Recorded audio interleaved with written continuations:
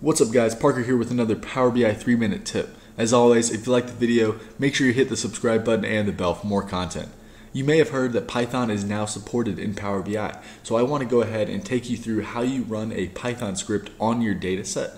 Specifically, we are going to use Python in order to fill missing values with the average values of their columns.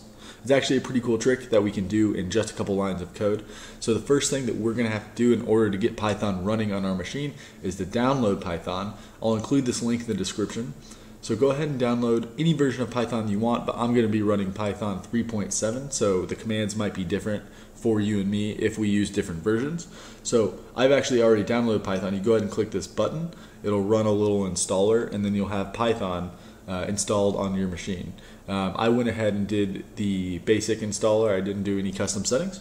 So once you do that, you can open up Power BI Desktop. Give that just a second to load. And we're going to have to enable Python in the preview features.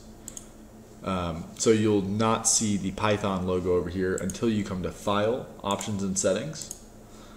And under Preview Features, we have this Python support. So go ahead and check that on. And it's going to have to restart Power BI in order for you to get Python running. So go ahead and load Power BI one more time. And this time you'll notice a little Python logo over here, and that's actually a Python visual. So we're going to go ahead and load some data. So I have a CSV file with some missing data. I'm going to go ahead and open that, and in the preview you'll be able to see that missing data. You'll see some nulls scattered throughout. So we'll go ahead and click load. And once that's loaded in, we can go to edit queries, and we see all these null values, and we're going to want to get rid of those. So the first thing in general is I want to show you how to run a Python script. Very similar to if you ran R scripts in the past. You go to the transform tab, and there's a run Python script button up here. So let's go ahead and click that. And it's going to hold your data in the same way as R scripts, basically in a data frame called dataset. So if you just went ahead and clicked OK right now, it's going to give you an error because it says no module named pandas. Pandas is basically a Python module that allows you to work in data frames. It's very convenient, really great syntax, so we're going to actually have to install that package before we move on. So since I assume you're on Windows, let's go to command prompt, and all you have to do is, if you're using Python version 3.7, is type in py-m pip install pandas. And pip is basically a package installer that will install this pandas package. You might get different messages from me because I've already downloaded pandas before, so it's using everything from my cache location. So it's installing pandas, and once it does so, we're going to be able to handle the data sets passed in by Power BI. So give that just a second to install, and it was successfully installed for me. So now we can just go ahead and rerun this Python script. So if we go to Home, Refresh Preview, it'll now work, and we return the data set. So remember that when you run a script, R script or Python script in Power BI, it returns any object that is a data frame, and then you have to select that object. For example, if I wanted to create a new data frame, we'll call it final, we can set that equal to dataset, our passed in dataset, .loc. That is a function of pandas that allows you to specify which rows and columns you want to return. So if we want to specify all columns, we give it a colon. So that's returning all columns.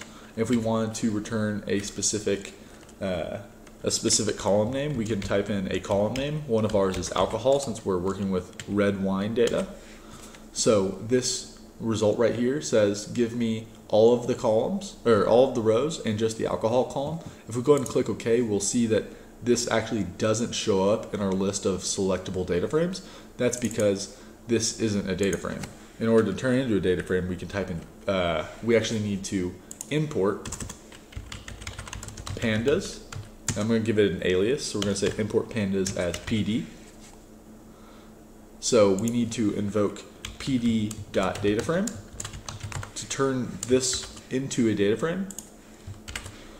And then now final is now a data frame made up of just the alcohol column. So if we go ahead and click OK, now we will see, we should see final, and we do. If we click on final, it'll now add the next step to only bring back that alcohol column.